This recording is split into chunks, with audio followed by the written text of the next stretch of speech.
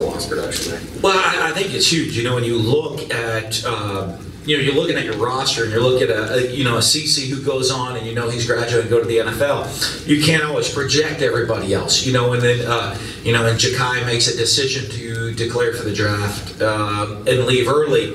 Kind of leaves a big gap at that spot.